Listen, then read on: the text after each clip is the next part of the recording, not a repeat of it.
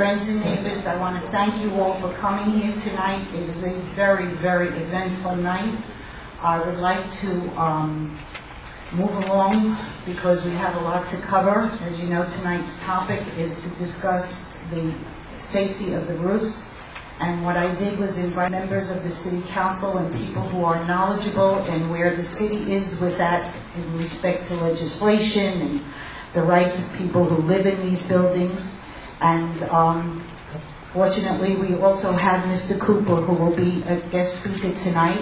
He is the board director who is leading the subcommittee on the investigation of the roofs. I want to start by first introducing my board and paying special tribute to my dear mentor, Morris, who just was released from intensive care, so he cannot come down, but we want to know our hearts are with him. June Cooper-Stone, Secretary Treasurer, Mel Fox, Advisor Seymour Wilson, and Bob Silva, Board Director and an activist with the Shareholders for a long time. We have Mr. Singh, who is a representative of Community Board 13, because the surrounding community is very concerned about what is going up on our roof and what we know and what we don't know. So tonight's meeting is very important for them. And then we have a precedent-setting night. We have Board Director Herb Cooper, head of the subcommittee for the roofs. Bob Ricken, our newly elected board president. Claire Levitan, my liaison. Mark Gitter, head of finance. And if there's any other board members out there, I want to thank you for coming down. I do have my friends, Nora Marino, who got me started in this political arena in 2006, and friends and neighbors, and of course the guest speaker, Peter Valone, his brother Paul, and Jim Gennaro. These men are personal friends of mine who are very knowledgeable in the area, and that's why they're here tonight. But before we get into the program, I would love if Bob Ricken could come say a few words and show us the progress that the two boards have made over the past month.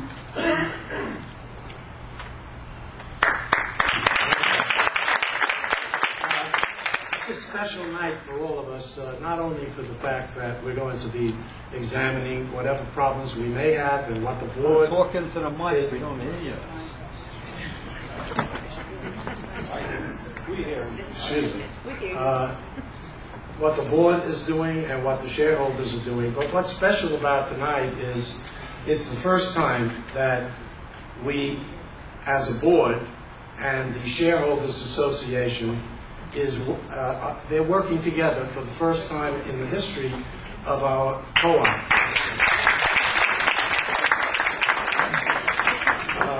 We hope that this kind of collaboration will end a lot of the animosity that has taken place for those of you who have attended board meetings in the past, and I hope that our relationship will only grow.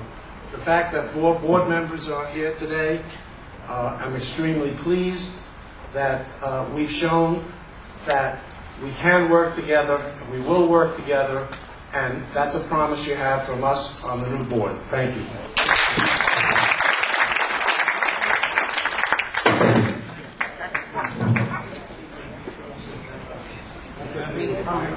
To be the revamping of the PA system. But this is probably will work better. Claire, if you would please. This is important. The current board has given us our own liaison, Claire Levitan, who will be working closely with us, reporting back to the board, giving us transparency with the board, and I would like if she could say a few words as well. Thank you. I want to thank Barbara for 2 things. First, she was the first person to encourage me to run for the board. It took her 3 months to get me to say yes. And Chuck Robbins also was very, very active in trying to get me to run. And my interest was with the debate club. where we agreed to disagree and to debate every issue with all the particulars. And I hope we can do the same thing with this organization and with the board. So I give you my promise that I will try very diligently to be the liaison for this organization and do the best that I can. Thank you.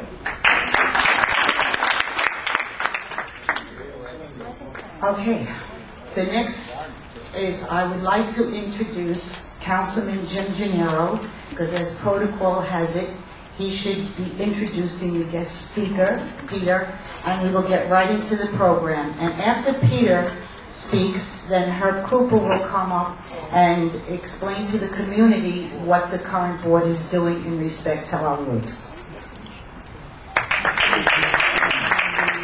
Thank you, Barbara. Bob, good to see you. Members of the board, members of the panel, everybody else out there. This is a beautiful summer evening, but you're here because you care about this community and you care about this great residence. Give yourselves a round of applause for being so deeply involved. Terrific. And I'm chairman of the Committee on Environmental Protection. I'm an environmental scientist. I'm trained as a geologist. So I'm the guy to talk about the underground plume, okay, when we have that discussion, which I've had a couple of times with Barbara. And Peter Ballone, the man that I'm going to introduce, has really been the leader in the council with regard to the issues regarding cell towers, antennas, transmitters, radar, anything that emits any kind of radiation, any kind of energy field. Of course, the scientists will tell you that there's nothing to any of this, and it's perfectly safe. But many of us who dug deeply into this, and Peter has, we know differently. We know that it's important to do whatever we can from the local level, to the extent that we have jurisdiction, and we don't have that much. This is really regulated not even by the state government, but by the federal government. But just because we're a local government doesn't mean we can't do anything, doesn't mean that we can't take steps, doesn't mean we can't raise our voices, doesn't mean, so just because we don't have the ultimate power doesn't mean that we don't have any power. And Peter, in this regard, has exercised his power I think very effectively.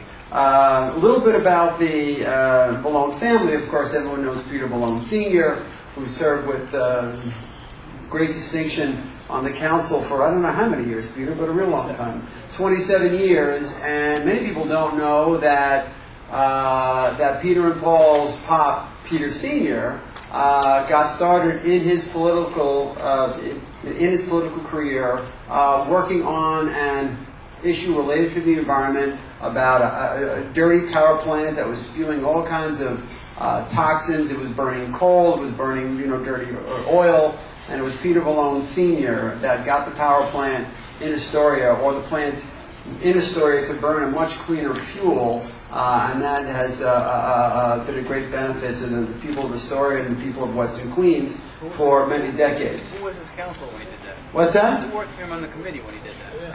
No, yeah, but I mean, I'm talking. This is going back to.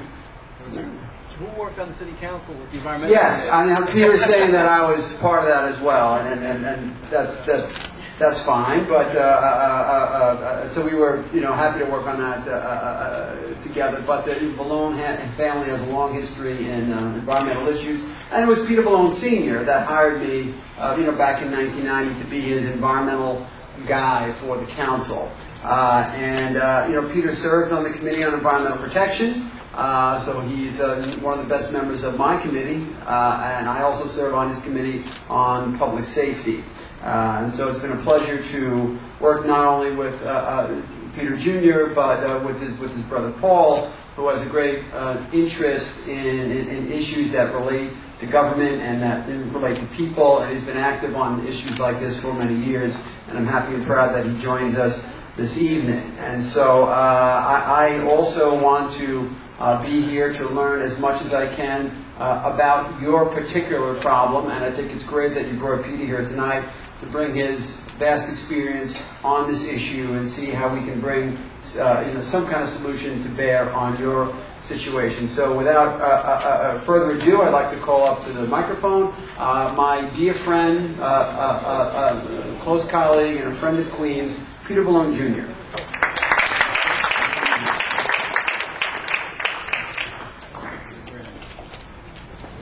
Good evening, everyone.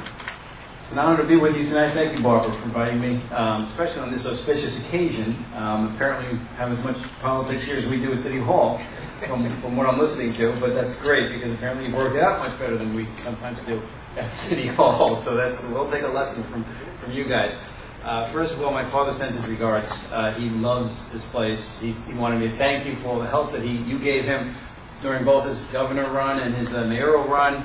He says, unfortunately, there aren't enough of you. If there were more people like you, he'd be mayor right now. I'm kind of happy he is. It's a lot of stuff going on. And I wouldn't be able to yell as much as I do. But he wanted me to send his regards. He's doing great. In fact, we all went to Bermuda, my brother and I, and my parents, 2 weeks ago to celebrate his 50th anniversary at the hotel where he honeymooned. So that was a lot of fun. But let me get to the much more boring, but perhaps more important stuff of towers en route and things like that. Now Jim's right. I'm perhaps the first person that you've ever heard of that started the fight against cell phone towers and other types of towers.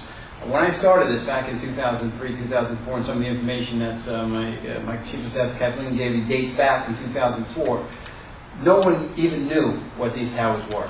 These cell phone towers and other types of towers that were popping up all over New York City. In fact, I didn't know. Residents came to me from Astoria and said, "What are these things coming that are coming up, popping up across the street from our bedroom?" They wanted me to start the fight against it. I didn't want to. I did some research. I thought these people were nuts. Towers, what are they talking about? Did a lot of research. Started making some phone calls. I called the city and Department of Buildings and I said, you know what, can you tell me how many of these towers exist in the city? Or if you can't, can you tell me how many exist in Astoria where I grew up and where I represent? They said, no, we have no idea at all how many cell towers exist. In fact, there's less regulation on a cell tower or any type of tower than there is on a table for a sidewalk cafe. And I finally started to realize, hey, you know what? We need to do something. We need to start paying attention to this. I'm not opposed to cell phones. I'm the public safety chair. I know that we need to reach 911. We need to have cell phone connections. I'm just opposed to this unregulated proliferation of cell towers everywhere we look nowadays, popping up outside of people's bedrooms, across the street from schools, across the street from hospitals, up on people's roofs. So I started to look into what we could do about it. And I introduced two bills. First bill, very simple. I wanted the city to do a study. There were no really independent studies out there. Most of the studies you see are all telephone company studies. They're all paid for by the industry, and so they'll tell you there's nothing wrong. I wanted the city to do a study. And the second bill was, for the first time ever, let's keep track of these cell phone towers. Let's have the Department of Buildings have a special permit for these towers. And it took a long time to get those things moving. In fact, people made fun of me everywhere I was going. In the papers, the mayor or somebody said, oh, there's less radiation from one of these towers than there is from a microwave. So maybe not, but no one stands in front of a microwave 24 hours a day, which is what we're doing when they're on our roofs and when they're across the street from our bedrooms. And we worked and we worked. And then I started to get a lot of help. I got help from people sitting here on my left. Jim Gennaro, the powerful head of the environmental committee, signed on. And we worked really hard on it. And the community started to, as they started popping up, more and more people started to come to me. I wound up being a leader, not only in Queens, but in the entire world. I've spoken in Canada, in London, you name it, on cell phone towers. India, I did radio in India too. And the community started to get involved. And I was the first person, until recently the only person who ever had cell phone towers removed from a school, PS 122 in my district. They were right across the street from our school. Thank you. And then, not too long ago, that happened in the second location in North Flushing, when Councilmember Bella and my brother Paul led the fight against St. Mel's. It was a Catholic school, and they had put these cell phone towers up on the roof. And, elected officials, we talk a lot, Jim and I. But Paul took action. I mean, he had two little girls. They were about 5 and 7, maybe a little younger at the time. My beautiful little nieces. And they were in the school. And this school refused to take these towers down. In fact, they decided they wanted to, but then the cell phone companies wouldn't let them. And it just went on forever. And you know what he did? He took his little girls out of that school. That's not an easy thing to do. These girls, their friends were there. This was a good school. They loved the school. He took them out to make a statement. And other parents followed him. And sure enough, not too long after that, St. Mel's took took the cell phone antennas down off that building. The only 2 times I've known that that's ever happened anywhere. And we were involved. And Jim Gennaro was a big help with that also. So finally, though, we moved those bills through, and you have to see what we face, and you'll be facing the same thing. When you go against a multi-billion-dollar industry like this, they throw the money around to the elected officials, to everybody involved. They buy off so-called independent groups. They fund studies that say there's nothing wrong with these cell phone towers, and you're going to go up against that. And I was up against that. And it took 2 years for me to even pass 2 silly little bills that just said, keep track. That's it, just keep track. They testified at my hearing. I think it was your hearing, I'm not sure, but they testified at the hearing. The cell phone companies came down and said, "Oh, this is a terrorist threat. We can't have any locations of these cell phone towers out there, so the terrorists can get them." So these people out of your minds on the public safety chair. There's no threat against 2 and 3 family homes with cell phone towers on. In fact, they didn't know I knew this. If you go to Israel, you go on the internet, you can find a location on the internet of every cell phone tower in Israel. And who do you think knows a little bit more about terrorism, the cell phone companies or Israel? So, we shut them up and we made them look stupid on the stand, and I got the entire city council, with Jim's help, to vote for those 2 bills. Now, of course, the city hasn't done the studies. They say they don't have the money, but we are, for the first time, keeping track of where the cell phone towers are. And we continued, and my new bill, that's not new, I've been working on it for years, actually, but I'm trying now to get support in the council from the mayor, from the speaker, to get community input, community say into where these towers are put up. Now, as Jim alluded to, we don't have much jurisdiction, unfortunately. What we're up against here are very powerful forces. Number 1, the cell phone tower industry. But number 2, the federal government in 1996, the Telecommunications Act of 1996, said that no municipality, no city anywhere can pass any legislation regarding restricting this equipment, this type of equipment, the same type you have on your roof, that has anything to do with health. You can't restrict them for health reasons. And they based that on studies from the 70s and the 80s that show there's no problem with these antennas. Well, as new studies come out, all over the world, we keep hearing, yes, there may very well be a problem. I don't know for sure.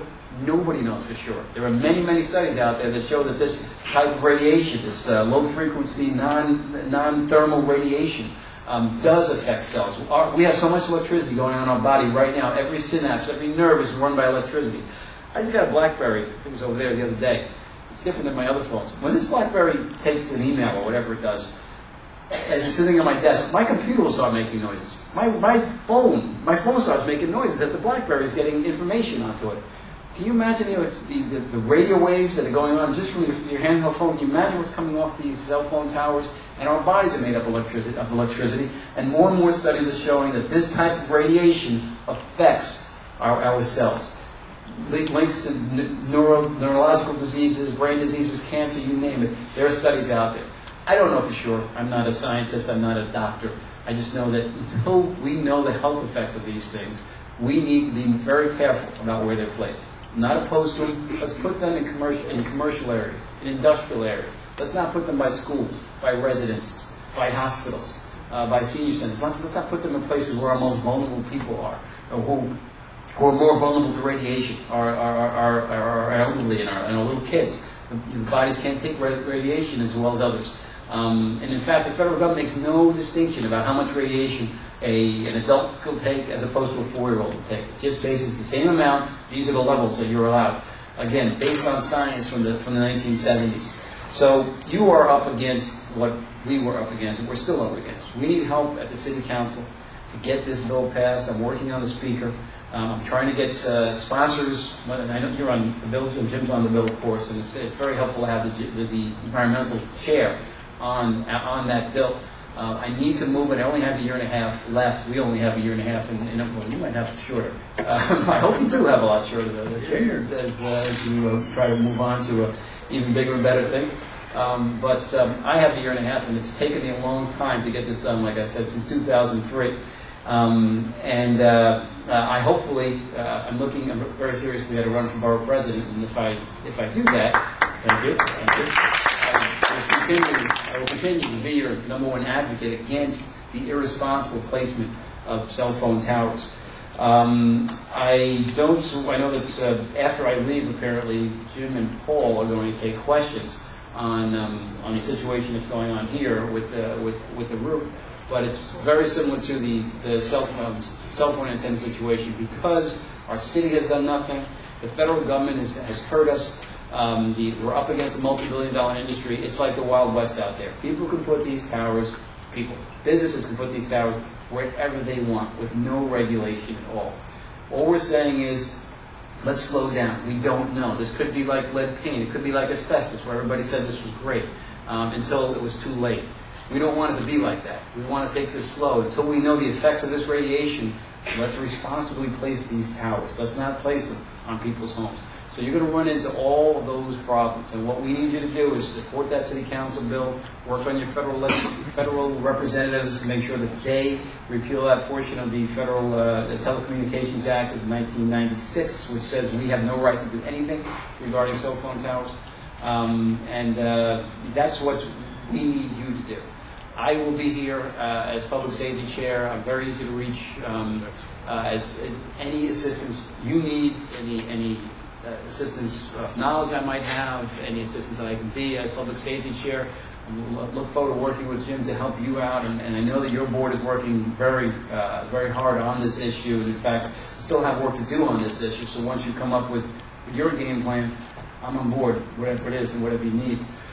So I don't want to take too much time. I think that's about it for me. Can I just ask one question? Well, you're going against protocol, but okay.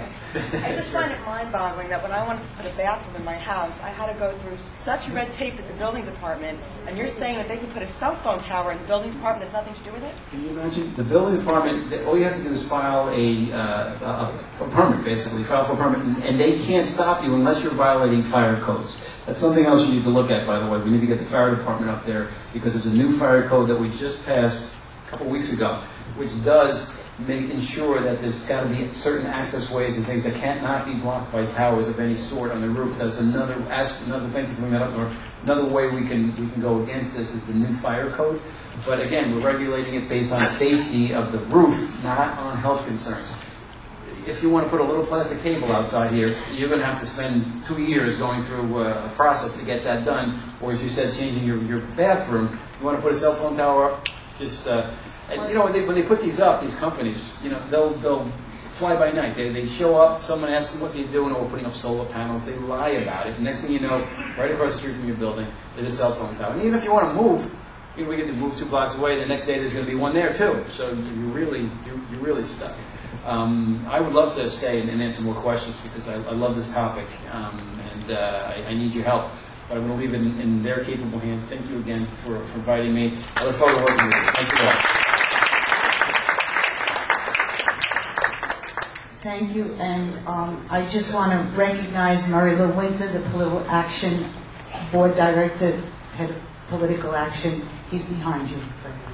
And now I would like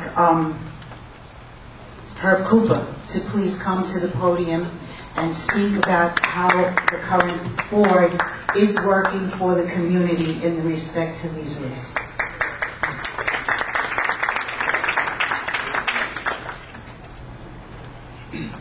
Hello.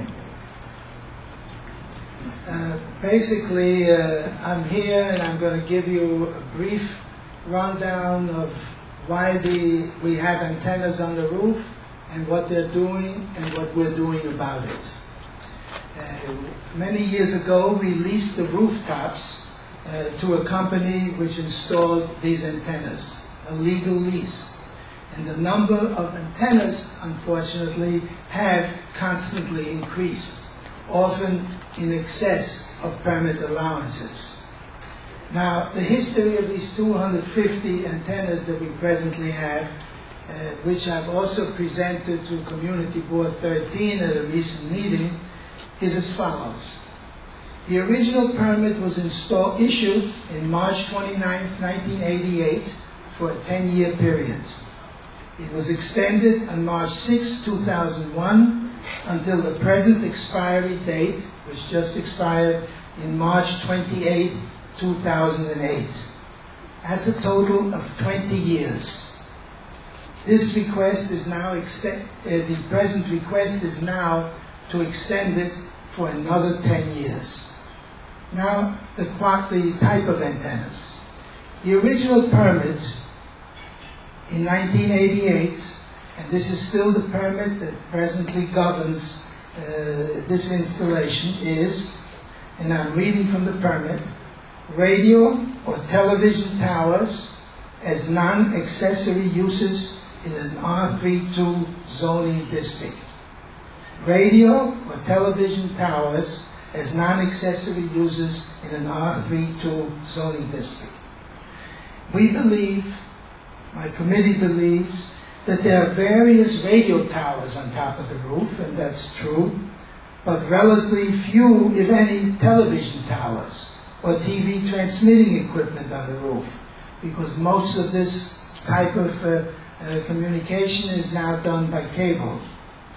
However, there are substantial numbers of other types of transmitting dishes on the roof. Some of these could, but I'm going to tell you they're not presently not, could be potential sources of excess radiation. Now, tests have been performed. The most recent test, this was a test that was contracted for by North Shore Towers, was done on, I'll tell you in 1 minute, that test was done on November 17th in 03. It was done by way before I moved in, and it's a company that I'm well aware of that's a very responsible company. And that company at that time made a report, and that report was done in 12/12/03, that in fact there was no excess radiation from those antennas. Most recently, about 4 months ago, March 13th, 08, we had an unannounced visit from the FCC, who came to look at this at our 3 rooftops, and according to their report, there was no excess radiation. That doesn't mean necessarily that we can now stop worrying about this.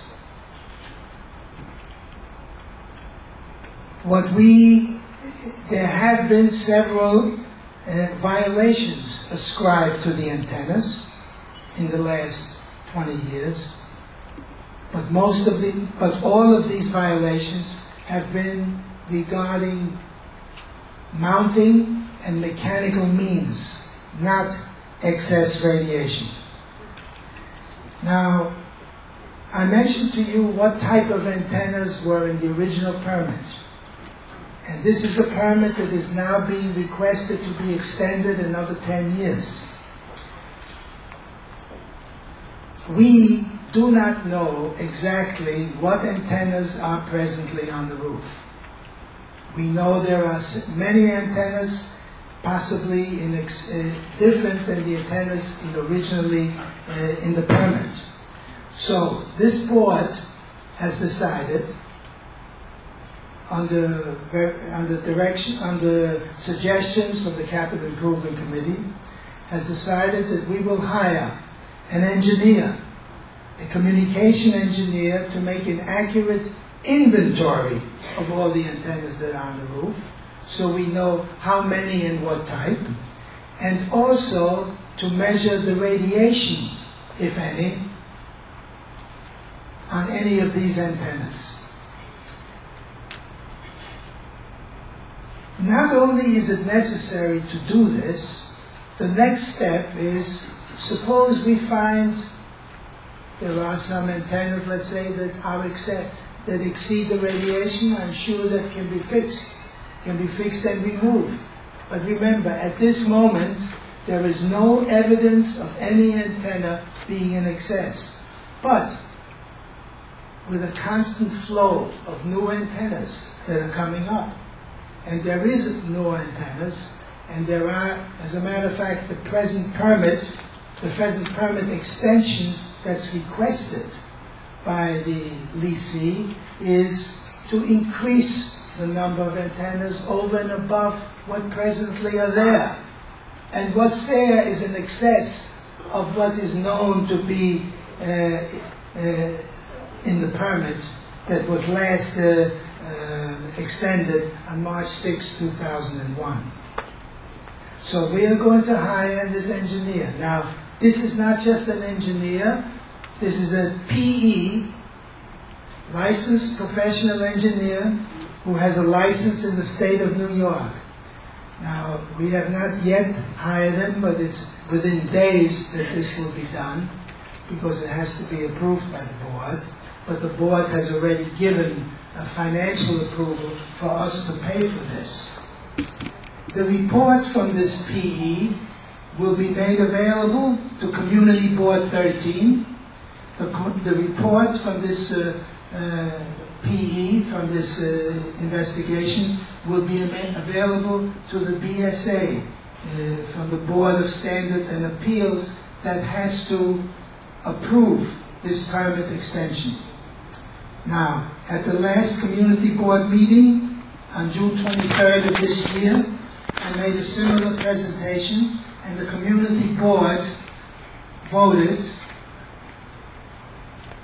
35-0 to tell the BSA, Bureau of Standards and Appeal, to either delay the approval of this permit or to reject it. By the way, we came to the Community Board 13 on June 23rd, and we found that the BSA was voting on this on June 24th, one day later. Nobody announced to us, nobody told us that this was in the progress. It just so happens, by lucky coincidence, that we found that out. Community Board 13 wrote, Mr. Richard Helbrack wrote a very strong letter giving the opinion of Community Board 13, and the BSA has in fact delayed the approval or the voting of this until August, I believe, 21st. Now, we've heard, and of course, by that time, I don't think our engineer will have made the tests. I don't think our engineer will have the report ready. But we will present it. We will present this information to the BSA. Now, I mentioned to you that the existing permit, existing back 20 years ago, which is now being asked to be extended without change, except to increase the number of antennas, without change, says radio or television towers as non-accessory uses in R32 zoning districts.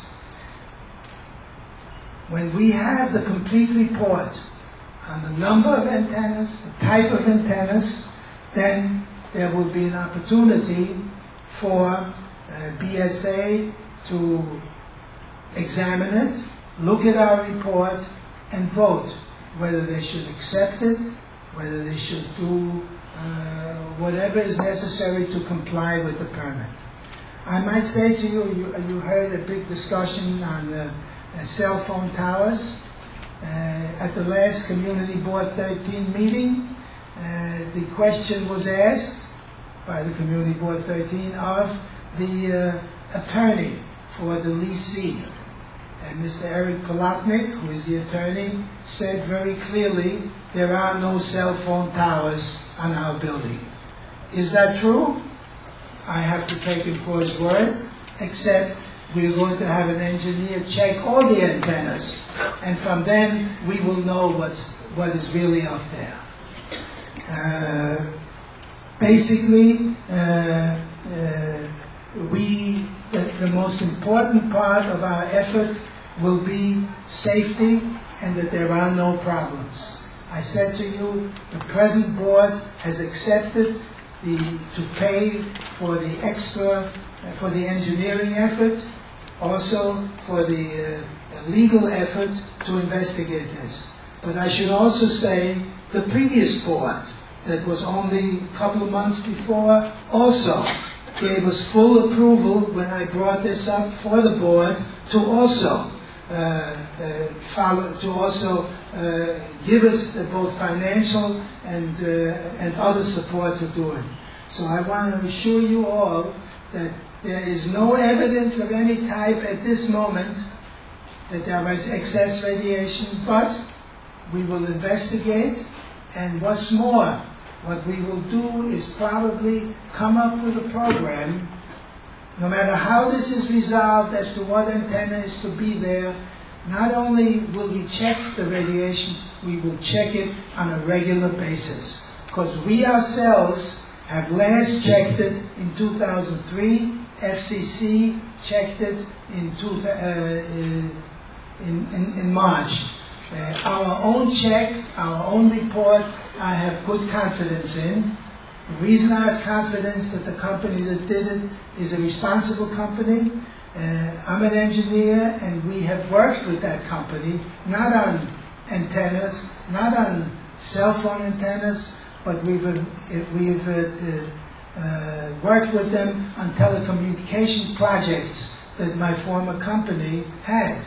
And I find them to be a reputable company. The reason I say that is you shouldn't think, because that was my first thought, well, they got some guy to sign a document that everything is okay.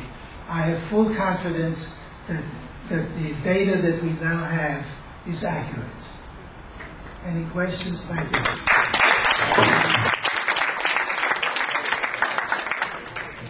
Thank you so very much, Herb. Herb also will be available.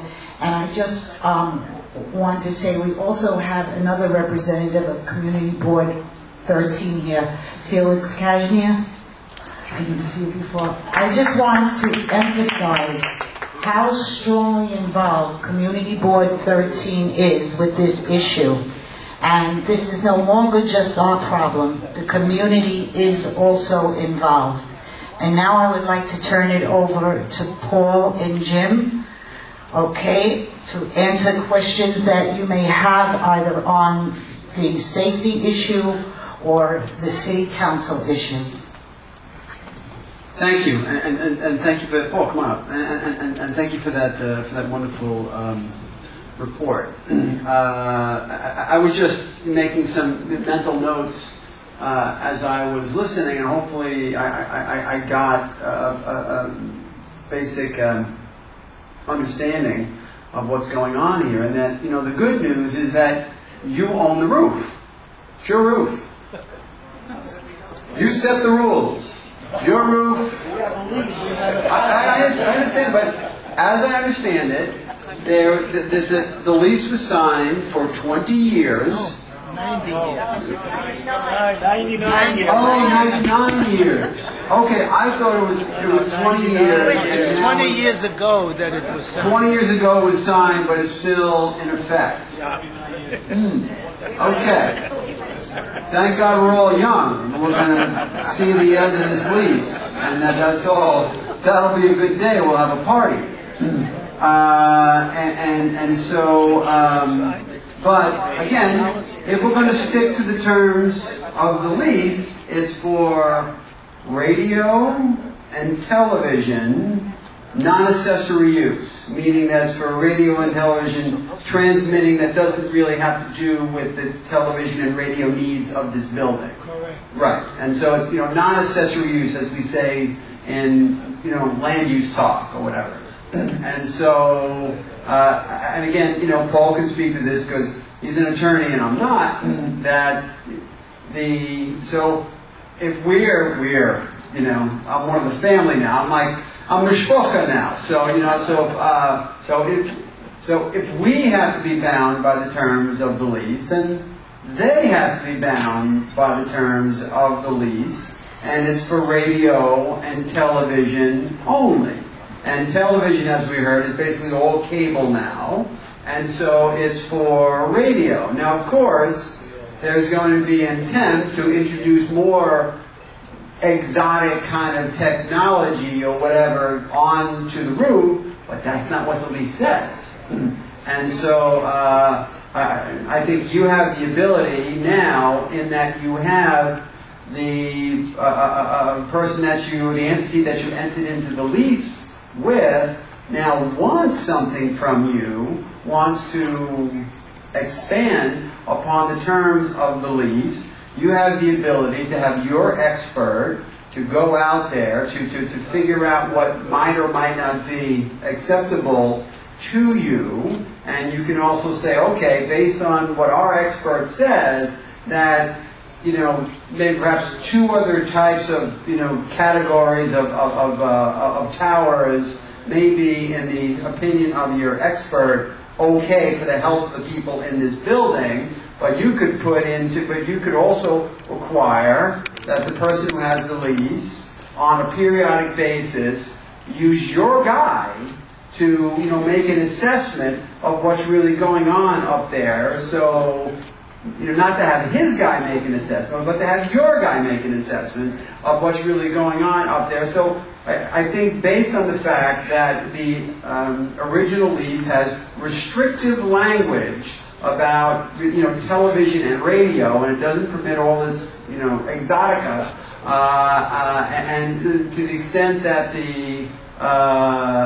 that this entity wants to put different kinds of things up there, which are not mentioned in the lease, you guys hold the cards, and I think you're, you know, going about it exactly right by, you know, using an expert that, you know, you hire that will make recommendations, you know, to you, and I think in life you need a good lawyer, a good doctor, and a good engineer, you know, in that order. And you know, hopefully you have selected someone who the entire organization can have great trust, and certainly the board has trust in this firm, in this engineer to make this determination. And at the end of the day, you know, we can all take, I think, some level of comfort from the fact that we're, you know, talking about you know, radio as sort of like the basic technology that's going to be up there. But, you know, just my own advice, whatever it would be, to, you know, tread very carefully into these other types of transmittal technology, because, as you know, Peter has said, as many studies have indicated, we don't really know with you know, great finality you know, what those could potentially do to people. I'm also wondering whether or not the original lease, when it talked about radio and television, was there anything in the lease about signal strength or anything that spoke to that? From Kennedy Airport, we're in the main flight there. The FAA has all kinds. I see. And so that's something that we should, you know, all be aware of, because you know, depending upon the you know, intensity of the, you know, radio signals that are being, you know, generated up there, that, you know, to me would make a difference. I mean, there are, for example, we heard about the example of, you know, microwave ovens. There are microwave ovens and there are microwave ovens. I mean, there are microwave ovens in my kitchen I would have no problem standing in front of, you know, making the microwave popcorn, which I can never really get right. You listen for the pops, and then it's like, once it stops popping, it's like, should I take it out now? It doesn't seem long enough. Let it go a little further. And then it pops a little more. So yeah, I was right. I was right to leave it in there. You know, and then you take it out and it's burned. So what I do is I let my wife make it. It comes out great every time. She doesn't apply any science. She just figures it out. And so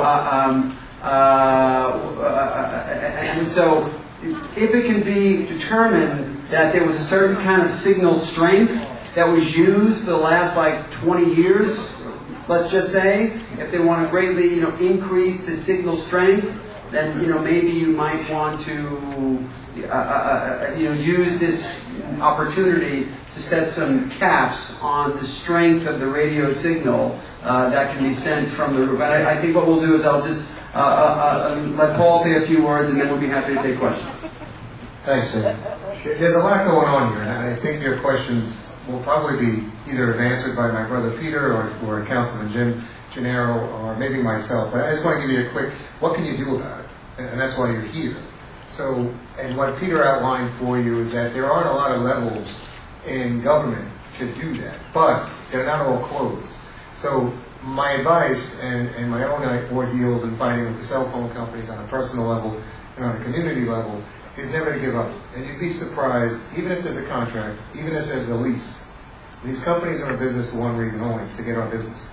So if there are protests lodged, if the community boarding meetings are well attended, if there's pressure put on from out front, they will lose business. Because everywhere in this city, if not the country, people are awakening and saying, we don't want this.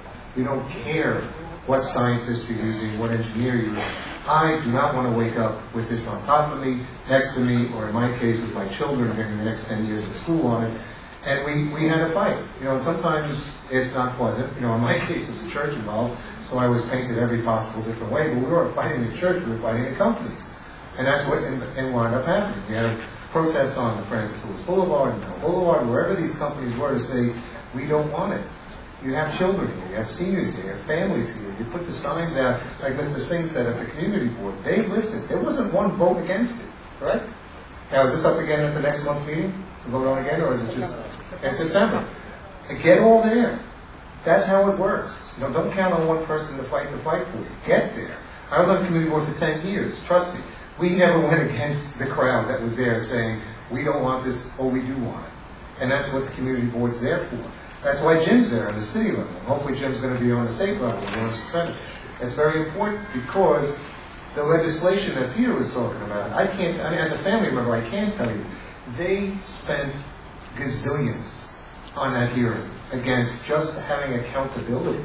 So that's what City Hall's up against. But we have to take it to the city, we have to take it to the state, and on the federal. There was just a case, and I think Nora and I were going to talk about that later. There was just a case that a couple weeks ago the Supreme Court actually stopped one of these from going up. And the reason they cited was that there's a very shady ground there, that yes, we can't stop it for health reasons, but we do have the right, as long as we're not substantially withholding them from putting these up, so that we can have accountability, so that we can take note of what's going on, and like Jim said, and Mr. Cooper said, make some determinations on a lot of different levels. Safety doesn't have to always be health, and health. You know, a lot of these roofs and the buildings were not constructed to allow this. So when was the last time an inspection was done of the type of building that was placed, the roof that was put up, the electrical that was placed in the building, the fire equipment to take involved with it? There's lots of different ways to attack it. Not just on the health, but that's why you have to go around. It's almost like a submarine attack to get finding other ways. And the other way to attack it is, again, with the legal world. And there are order to show causes in Article 78 proceedings, which says, stop this, we want a judge involved. And we need some time, just like Mr. Cooper said. We need some time to review the lease. Hey, you're the lessor, not the lessee. The lessor is the person granting the rights. The lessee is the one that has to be accountable. So the other thing I want to leave with you is accountability. Like these studies that we're bringing. They don't have a free ride. They have to be within terms of the lease. It might not be the best lease, from what I'm hearing, but they still have to be accountable to it, and you as the lessor can bust their chops over it and make sure they're doing it the right way, they're not extending it, they're not sneaking in other types of equipment up there. So Mr. Cooper and everyone else, and with Barbara and everyone, you're doing the right thing. But let's take some questions before everybody starts getting on. Questions?